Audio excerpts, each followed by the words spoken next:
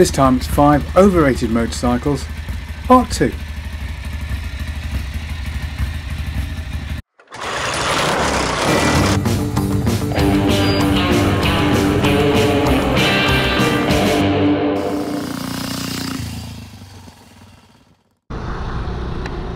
Okay, so just to be clear, the motorcycles in this video are actually really good motorcycles. No one is saying that they're bad bikes. But the fact is, they've been placed on a pedestal so high that no machine could actually match up to it. And this has unfortunately led to them being very overpriced in the marketplace. So we're going to look at these bikes and also consider what alternatives there are for the canny buyer. The Ducati 750 SS. The original 750 Supersport with that bevel drive engine is a fabulous machine to behold. It's very beautiful, sounds sensational, and by the standards of the day was a real mover. But Ducati at that time was not the company that it is today. It was very small, so it's a very low production bike, hence prices are extraordinarily high.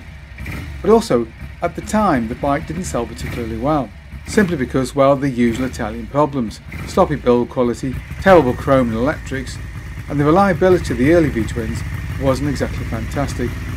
And to be honest, if we were going into a video that talks about all the engine problems that they had, it would be a full-length video, and we simply don't have time for that. Suffice to say, the bike gave a lot of trouble. The bike is often described as the most significant bike ever built at Ducati because it essentially saved the company, which at least in part is true. But really, if you're looking for the most significant Ducatis ever, well, in terms of V-twins, it would definitely be the belt drive Panthers, which in reality are the true ancestors of all the modern Ducatis that we see on the road today. In reality, Ducati really struggled in the marketplace during the 1970s. Build quality really didn't help, and it took them a long time to really get on top of their production problems. And it wasn't really until the 860 GTS that we started to see a much more reliable Ducati. This is, however, a truly gorgeous machine. But for the canny buyer, there are more sensible alternatives. The 900 Demar came along a few years later, and is very beautiful and a bit more reliable than those early 750s, and can be picked up for a lot less money. But if you really want a piece of history, look no further than the Panther 500 and 650 models, the true ancestors of modern Ducatis.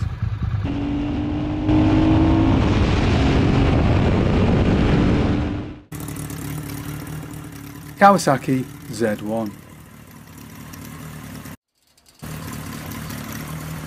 Kawasaki Z1 first arrived in 1972 and is notable for being the first mass-produced Japanese motorcycle to use double overhead cams. The real standout point of the Z1 is that awesome motor. A little over 900 cc's and 82 brake horsepower was an almost unheard of figure back in '72. It was way faster than pretty much anything else in production at that time, and its strength and durability is truly legendary. The bike was used extensively in drag racing and proved to be one of the toughest motorcycle engines ever built. But unfortunately for the canny buyer, the bike has become somewhat iconic. What this basically means is it's become very expensive, particularly for early models. And of course, like any motorcycle, it's not without its little imperfections.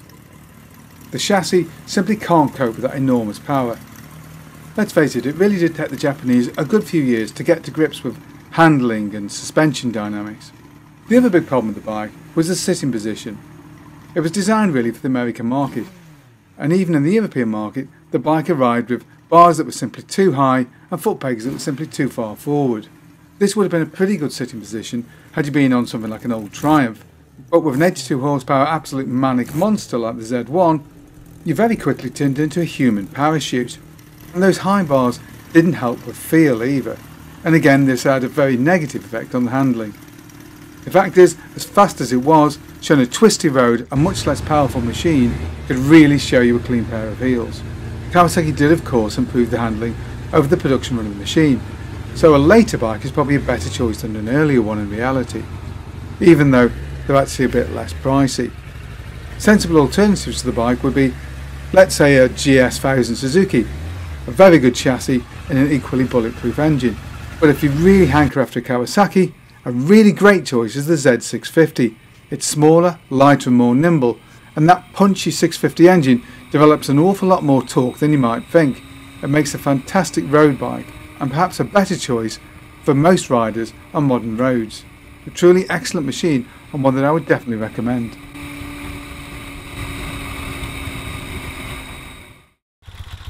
The BMW R90S. The R90S was BMW's first real sports model and perhaps their most iconic. Produced between 1973 and 1976, which is, when you think about it, a relatively short production run for such an iconic machine. Styled by designer Hans Muff, it's one of the first motorcycles to use a bikini fairing, and this really adds a unique feel to this machine, and gives reasonable wind protection at high speed too.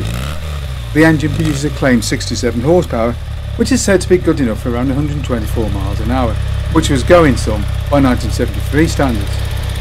And this power is fed through a 5-speed gearbox. Again, like all the other bikes on the list, it's become something of an icon. And this of course has pushed prices up somewhat. This is a little strange when you think about it, because the 1000 model which followed on is actually less expensive to buy now second hand, and yet produces slightly more power and a good bit more mid-range torque. As with all BMWs of the era, the one thing that holds handling back a little bit is perhaps slightly over soft front suspension.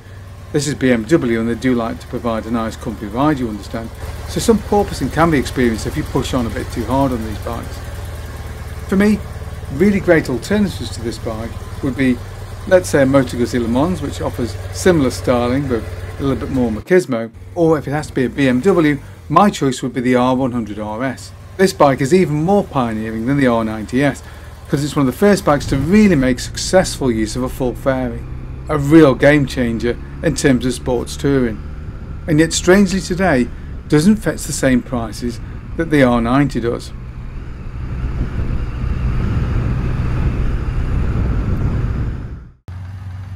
Honda's CBX 1000. The late 70s and early 80s was really an era of newfound confidence in the motorcycle industry, and this is where you find some truly outlandish machines being designed and built. Few of these bikes, however, more so than Honda's mighty CBX 1000. That's right, dual overhead cams and 6 cylinders in a row. And it's that mighty engine that really dominates proceedings. It's wide, although not actually that much wider than a typical 4-cylinder engine of the period, but nevertheless a little bit wider, and you really do see these 6 exhausts and mighty things sticking out either side as one of these bikes powers by. The engine noise is truly intoxicating. A 6 sounds absolutely fantastic. It's also the first production bike to claim to produce over 100 horsepower. 105 horsepower was what Honda claimed at the time. All this added up to truly unheard of performance and smoothness. But the bike never sold in particularly great numbers. I think only around 24 to 25,000 machines were ever actually completed. And it's fairly obvious to see why. It's a large, heavy beast, and although the performance was excellent, it was blooming expensive at the time, and as a second-hand bike, it remains very expensive. And this is not helped at all by the extremely complex engine. Spare parts for the bike are extremely expensive, not surprisingly. But overall, this is a truly awesome machine. But the big question is, does the extraordinary sound that it makes really justify the extra expense that you have to go through compared to, say, a 4-cylinder bike of the same era? Alternatives would be Kawasaki's even more ludicrous Z13 or the Benelli Sei, which actually beat the CBX into production as the world's first mass-produced 6-cylinder motorcycle. But the asking price for any of these 6-cylinder machines today is going to be very high. So if you put on your sensible shoes, you should ask yourself, would you be better off simply buying a classic 4-cylinder machine? And in reality, your bank balance almost certainly would. So is the extraordinary exhaust whale worth the extra expense? I suppose that's very much down to personal taste.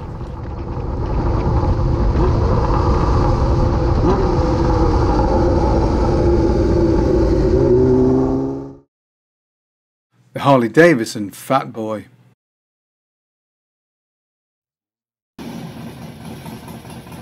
The Fat Boy is probably best remembered as Arnie's ride in Terminator 2. This is an absolute monster of a motorcycle. Lots of torque, although of course not that much top end power, and even more weight. But for me, the Fat Boy is emblematic of what is wrong with Harley Davidson, and that is quite simply that they are the non-motorcyclist choice of motorcycle. This is a bike that appeals to non-bikers. Ask any man in the street who knows nothing about motorcycles to name a motorcycle and he will immediately say Harley Davidson. This is of course fantastic marketing by Harley Davidson, but it doesn't necessarily mean that the machines are quite as good as people expect them to be. And the reputations of Harley Davidsons over the years have become somewhat inflated. But in reality what you're getting is a very pricey cruiser bike that's very overweight and doesn't actually perform that well. Like most Harley Davidsons, the Fat Boy has terrible ground clearance, so show it a corner and you're very quickly going to run out of ground clearance. The engine is massive, isn't fuel efficient and very old fashioned, and dare I say rather crude. Again, fairly typical of Harley Davidsons. For me, Harleys are just too darn big and don't justify their huge size or expense. Thankfully, as the engine's evolved over the years, it's gained balance shafts, so at least it's much smoother now than it was back in the old days. But this is nevertheless a fairly old-fashioned design in reality. For me, the best Harley Davidsons are the Sportsters. They are a much more sensible size, but are strangely looked down on by other Harley Davidson owners. So what would be my sensible shoes suggestions? Well, quite simply, if it must be a Harley Davidson, I'd go for a 1200 Sportster. Much less expensive, is much better if you show at a corner, although again ground clearance is not fantastic, but a more sensible alternative nonetheless. If it must be American, then of course there's Indian, although again these are very expensive machines, but are often much more modern than the Harley equivalents. But if you really want to go for the alternative choice, why not go for Motor Guts' California? I know most people are going to dismiss this. The fact is, in the late 80s, American Motorcycle magazine voted the Cali the best cruiser bike available. Okay, so the 1100 engine doesn't have the punch of a big Harley, but it doesn't have the weight either. It's still a large bike, it's very comfortable, it's smoother, and above all it corners like no Harley could ever dream of. So if you're running on a budget, it may make a good choice. And then of course there's what Americans like to call metric cruisers. Any number of Japanese companies will supply you with a perfectly reasonable cruiser, which is probably going to be more reliable than the real thing. Shh, I didn't say that out loud, did I? In truth, Harley Davidson is a company about which I have fairly mixed feelings. We did own Harley Davidson for a few years, and I quite liked riding it. It was quite fun, it was very involving to ride, but the ground clearance was absolutely rubbish. Showed a decent roundabout and sparks began to fly very quickly, and I'm not a fast rider at all. It was also blooming heavy, it was blooming expensive, although it was very beautiful, but it was surprisingly crude too for a notionally modern motorcycle. And in fact the ride quality was probably worse than on my 1954 BSA, which is saying something really, isn't it? In the end my wife replaced the bike with a V7 Gutsi, which was smaller, lighter and far more nimble, and in the end with that larger tank was a far more practical machine when you were covering large miles.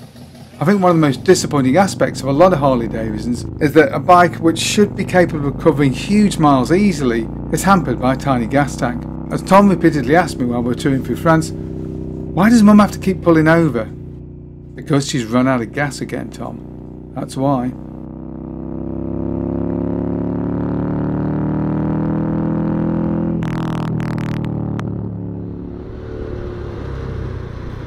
Well, I do hope you enjoyed that video. What bikes do you think are overrated on today's market, whether they be modern or classic machines? Please comment below. And do remember that the bikes featured here are all excellent motorcycles.